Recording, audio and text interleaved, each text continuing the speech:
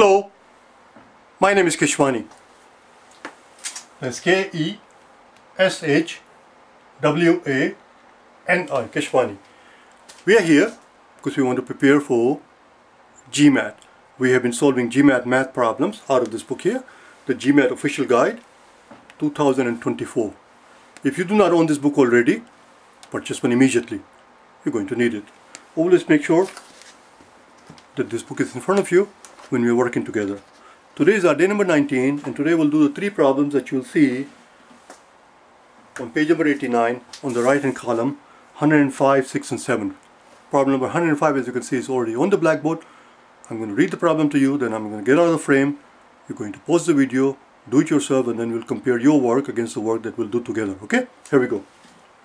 It says that we're going to open an account in a bank and we're going to have an initial deposit of $800. We're going to start with $800 initially, and then after that, from then onwards, we're going to deposit $1 at the end of the first week. We're going to deposit $2 at the end of the second week. We deposit $3 at the end of the third week, and so on and so forth. The question simply is, if we continue this pattern for 50 weeks, how much money will we have in the account at the end of the 50th week? Go ahead, do it yourself.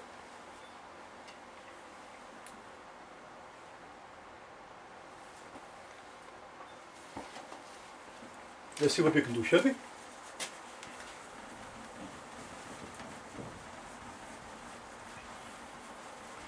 So this question essentially is just a very roundabout way of asking, can you figure out what's the sum of 1 through 50? 1 plus 2 plus 3 plus 4 all the way to 50. That's all it is.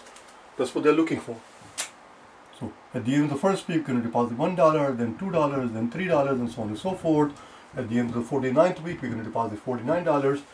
At the end of the 50th week, we're going to deposit $50. If we can figure out the sum of this series, we simply have to add 800 to it, our initial deposit, and we'll have the answer. Let's do it together, shall we? Before we worry about this series, which has 50 numbers in it, let's try something simpler, shall we? Let's try something simpler. 1, 2, 3, 4, and 5, and 6. If you have to figure out the sum of these 6 numbers, of course one option is to simply add them up, but that will take forever over here. Is there a quicker way? The answer is yes. If we can figure out, and they don't, what I'm about to say doesn't just apply to consecutive numbers. It applies to any numbers as long as we know their average. As we know, if we have a whole bunch of numbers, and if there is a way to figure out the average, if we can figure out the average, because what is the average? Average is simply the sum of the numbers divided by the number of numbers. Therefore, that implies that if you are interested in sum, all we have to do is take the average and multiply by how many we have, and that will represent the sum. There are 6 numbers here. Had it been only 5 numbers, the average would have been right in the middle. But there are 6 numbers. So what do? There are 6 numbers, so what do? We take the average of the middle two. The average of the middle two is 3.5. And so that's 3.5, and there are 6 of them. So the average of this 6 number was simply 3 times 6 is 18, and half of 6 is 3. There we go. If you were to do it out, you will see that it's exactly 21. There is your 10. There is another 10, 5 and a 5 and a 1, 21. Same thing is going on here. Here we have 50 numbers. Here we have 50 numbers. So the question is, which two are the middle two? The answer is 25th and the 26th. 25th and 26th because there are 24 on this side, and there will be 24 on this side, starting from 27 all the way to 50 because we left out 26. The average of these two, 25th and 26th, if you were to take them together and divide by 2, it will be 25.5. And since there are 50 of them, we simply have to multiply it by 50. Let's do it together, shall we? 5 times 25, 5 times 25, 5 times 25 is 125.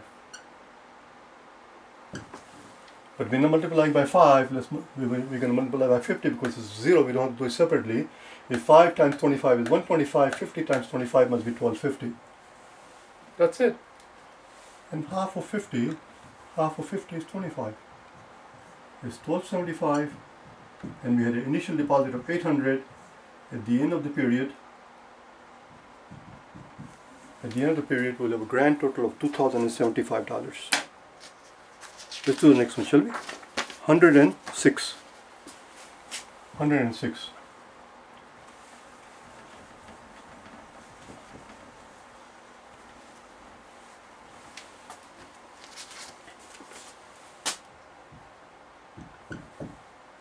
We are told that it's a certain state's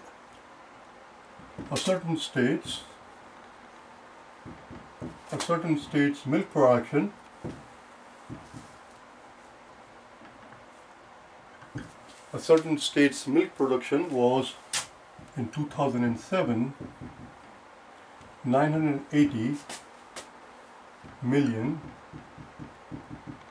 pounds. And for those of you who do not know, the symbol for pound is LB.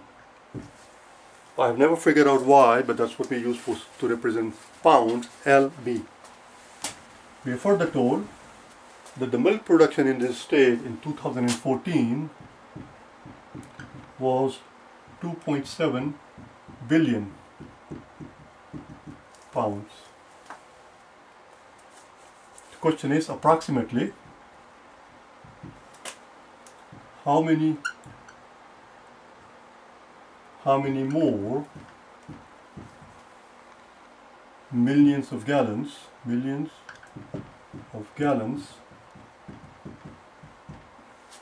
were produced.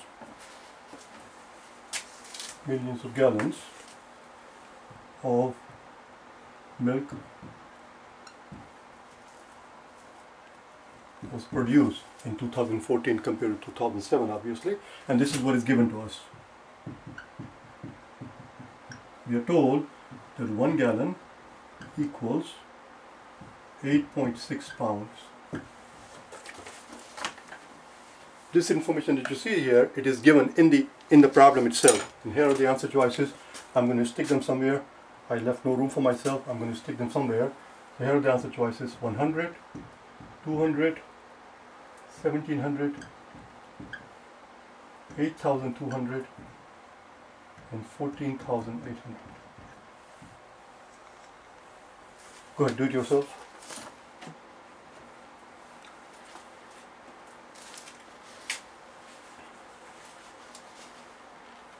Let's begin, shall we?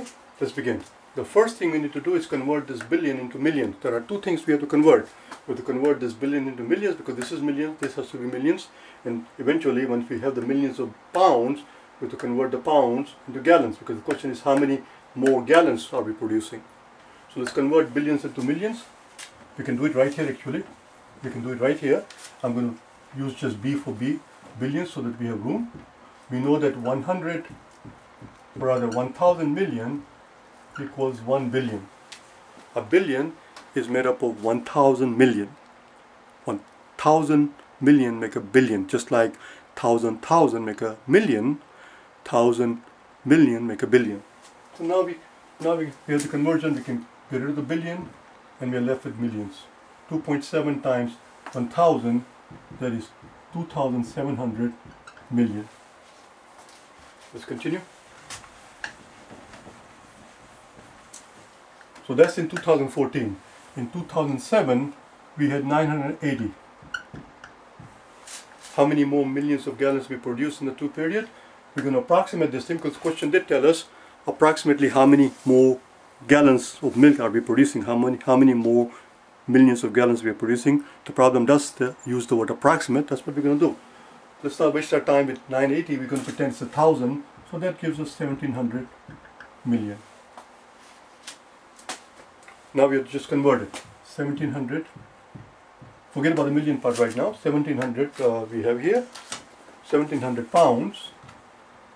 And we are told that 1 gallon makes 8.6 pounds. There we go. A gallon is made up of 8.6 pounds. We can knock out the pounds and we'll have our gallons. We just have to divide 1,700 by 8.6. Let's do it here. 1,700 by 8.6.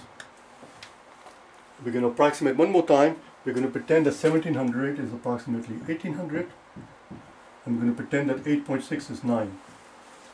What gives us the liberty to take, what gives us the right to take such liberties? The answer is, again I'm going to repeat the question. What gives us the right? What gives us the freedom? What gives us the leeway? What gives us the latitude to take these liberties?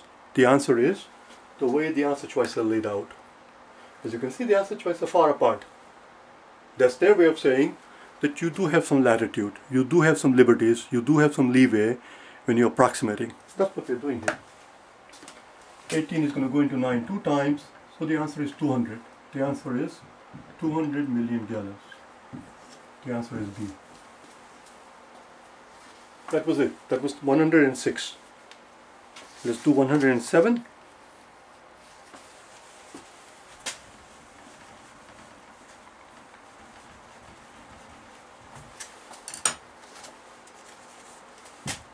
In 107 we are told that 4 machines can produce X units in 6 days. I do want to write the whole thing in one line. One more time.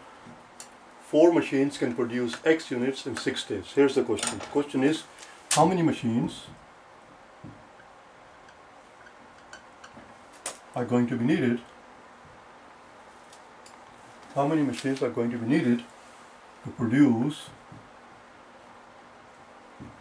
3X units? 3 times the number of units here. Instead of X units, we are going to produce 3X units. Not only we have to do 3 times the amount of work, but we have less time in only 4 days. So instead of 6 days, we are given only 4 days and we are being asked to do 3 times the amount of work. The question is, in order to achieve that objective, how many machines does one need? Go ahead, pause the video, do it yourself, okay?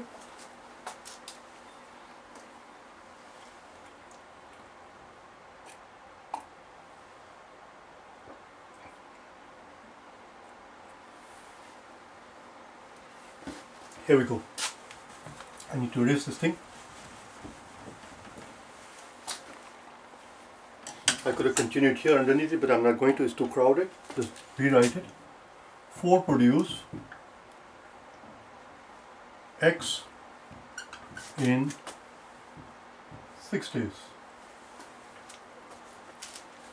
If 4 can produce X in 6 days, if you want to multiply that by 3, 12 should be able to produce 3X in 6 days.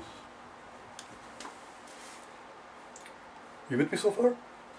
Let's divide this by 3. In other words, if we had,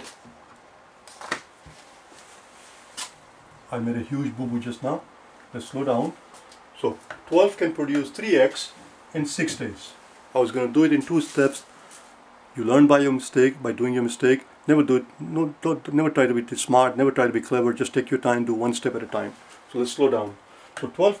So we have established that if 4 can do X in 6 days, if we had 3 times the number of machines, they should be able to do 3 times the amount of work in 6 days.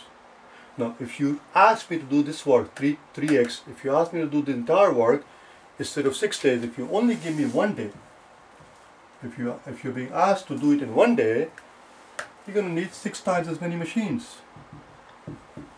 6 times as many machines can do 3X in 1 day. But we don't have 1 day, we have 4 days. Since we have 4 days, 12 times 6 over 4, we're only going to need 1/4 of the machines. Instead of 1 day, if we have 4 days, we need 1/4 the amount of machines because we have 4 days. On each day we can do 1/4 of the work. You get the idea. There we go, that's our answer. 4 is going to go into 12 3 times. There you go, that's the answer, 18. The answer is, we will need 18 machines. That was problem number 107.